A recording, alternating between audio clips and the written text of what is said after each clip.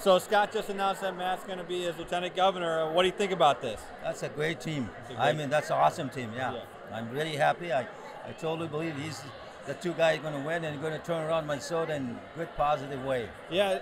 Tell me a little bit about yourself. So who are you and what do you do? Yeah, I'm Jensen. Actually, I was born in Afghanistan. I'm a native Afghani, but I'm totally supportive of helping others. Yeah. And to me, our state really totally going the wrong direction. Yeah. I mean, literally, I was moving. I was moving to some other state. You know the reason. You know.